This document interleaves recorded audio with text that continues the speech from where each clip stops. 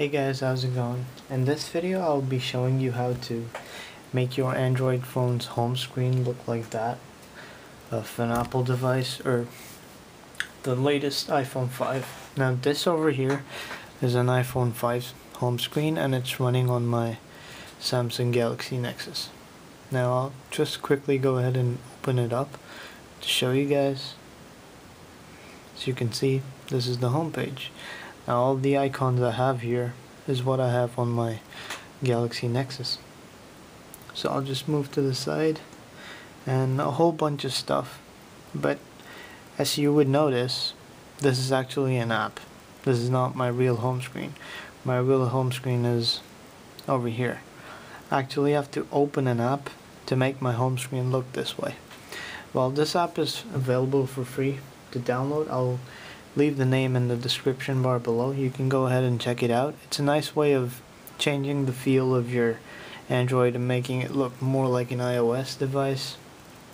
So I'll just quickly show you what is functionable within the app itself. So right now I have the home screen. I can lock the screen. There is a screen lock option. When I lock it, it goes into the traditional iPhone lock. Now I can just simply slide to unlock and it gets unlocked. Now most of these apps don't work, but the apps like the browser, if you hit Safari, it actually opens up your browser. If you hit Maps, it opens Google Maps. It actually asks you what you want to open. If you open Messages, it just goes straight ahead to compose a new message.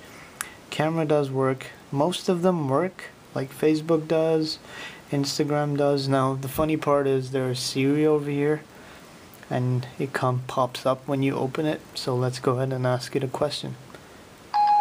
What's the time today? It doesn't respond. It just says the function is not available on your device. Well, it actually isn't, because this is just an app. So yeah guys, this is a really neat way to fool your friends and joke around and enjoy the new iPhone 5 screen on your Android phone. So go ahead and check out the app, guys, and if you like this video, you like the Galaxy Nexus or an iPhone 5, then do give my video a thumbs up. Do leave comments or suggestions of what you want to see, and please do subscribe for more, as it helps me a lot, and as I continue to make videos about my tablet, smartphone, games, and apps. Thanks for watching, guys. Bye bye.